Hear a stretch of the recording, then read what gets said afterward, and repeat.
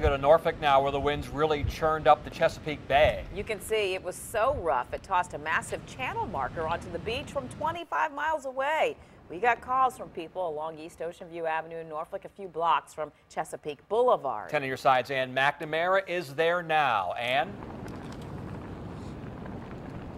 Harbor Patrol is thinking this is probably from the Baltimore Channel. Couple clues why that may be: the green color and also the number 33. Of course, they have to confirm all that once they're able to get this out of the water. It was put here by the magnificent force we're seeing right now from Mother Nature.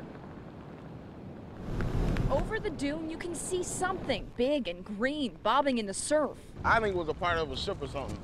From off a Navy ship or something. Coast Guard officials say the big green buoy is actually a channel marker a long way from home.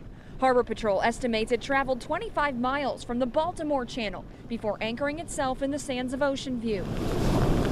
I thought the things were like chained to the bottom though. Ben Powers braved the storm to see the strange sight. I don't know, just to hang on or to climb on or something. He and his friend couldn't believe the sheer size of it. Looked pretty heavy to me. Together they tested the waters to see how close they could get. Woohoo! I got all that salt water in my mouth. But the big waves chased them back onto the beach, where they stopped to stare and take it all in. Officials say the marker is not threatening navigation, it's more of a nuisance. Coast Guard crews will come out to the beach to pick it up when the weather starts to calm down. It's very crazy.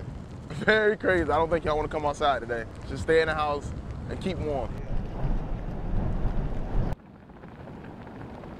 Keep warm, that's what I'm going to do after this. But since we're out here, look at the size of it compared to me. I'm about 5'5". Of course, it has to be large because this is what ships use to navigate their way properly. We are told by the Coast Guard that they will be out here sometime as soon as they can. Until then, it's here for everyone to look at on the beaches of Ocean View. Live in Norfolk, I'm Ann McNamara, 10 on your side.